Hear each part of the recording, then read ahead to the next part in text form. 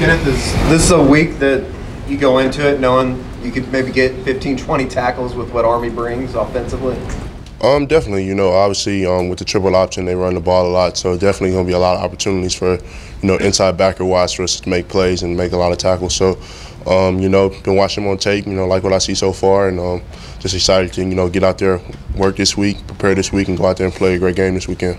From what you've seen or what the coaches have told you, what's the most difficult part about defending the triple option? The most difficult thing is that it's strictly assignment football. It's not really, where you have your RPOs and, your regular spread offenses type things where you can be in a gap here and then they throw the ball out one way and you can run to the ball. Defending the triple option is just simple. It's strictly assignment football. If you don't do your assignment this play, they literally can bust one for a touchdown. So everybody has to be honed in on their keys. Everybody has to be making sure they're watching their keys, because at the end of the day, like, every assignment matters. No matter if it's, just taking the dive away or taking the pitch away, you just got to all be, honed in. If you miss one assignment, they literally can bust one for a long one. Kenneth, how much did the two-lane game help from last year? Definitely helped a lot. They were a great team that we faced last year. They also came here with some option and stuff like that. So, that was just a lot that was harped on last year about assignment football, making sure you're paying attention to your keys and stuff like that, especially when you have teams like this that are option teams. So it's easy to get lost when you're facing teams like this, especially Army. They do a lot more than as far as option than Tulane. So especially it's easy to get lost. During fall camp, Coach Cooks talked about playing the option and maybe even giving you guys a couple looks every now and then during fall camp. Did you guys get those looks just to get a head started this week? Yeah, they gave us a couple looks, obviously, just to, get us used to, what we were going to be facing this week and stuff like that. So, I mean, it's good, and I feel like this week is going to be a great week of preparation for us to get ready for a great game Saturday. How much of a challenge is all the different things they do out of it? Because sometimes they have one back, sometimes they have three, sometimes the quarterback's in like a pistol, different things that they do out of it to run their option. Yeah, so like I said before, it's assignment football, and they give you a bunch of different looks to pretty much to run the same type of option and stuff like that. So at the end of the day, you got to be honed in on your keys. It's not a game where you can just forget this here and go run to the ball. You have to be honed in on your keys every play. If not, they can bust one for a big touchdown. Kenneth, how they're throwing the football this year more than they have in recent years. How concerning is that as well, especially for such a play-action, run-heavy team? Obviously the play action is, is something that's big, especially for a team that runs the ball as much as they do. But, I'm not concerned about it at all. I think our DBs are the greatest DB unit in the nation, and we have the greatest coach in the nation. So we'll make a great game plan and be able to come out there and defend it Saturday. In high school, did you play against any offenses similar to this? I played a couple triple option teams in high school, and it was the same way it is now. It's assignment football. It wasn't really, just being able to run to the ball. You got to, hone in on your keys and be able to make plays. How easy was it for you to stick to your assignments during those games?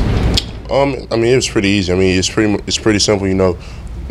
Some guys have the dive, some guys have the quarterback, some guys have the pitch, and so as long as you stay on that track and once you hone in on those keys, and you should be good.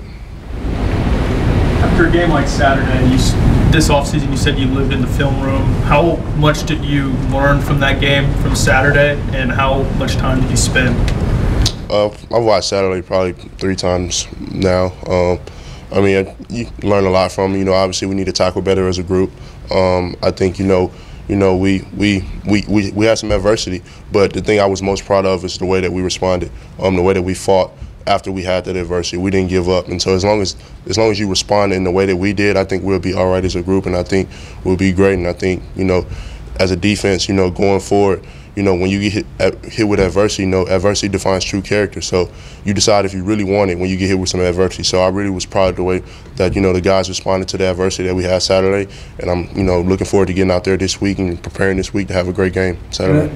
Sorry, Kenneth. What about this team gives you the confidence that those tackling issues won't snowball down the road or continue into this week? Definitely just the way guys are hungry. we as a unit, you know, when we make mistakes, we try not to make the same mistakes twice. And when we make mistakes, it's always eager to get better.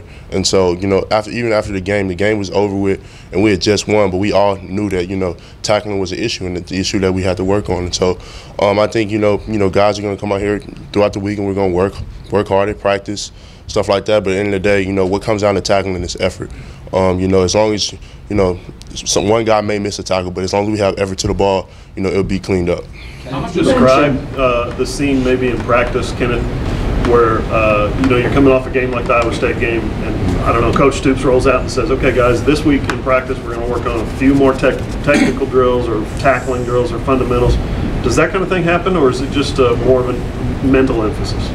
It's definitely, you know, we always work on tackling throughout all of our practices throughout the week, every day of the week. So, I mean, it's nothing different for us to, you know, for coach to be like, oh, there's more tackling drills. I mean, we always work on tackling every day and stuff like that. It's just, you know, mentally we have to hone in and be able to make those tackles.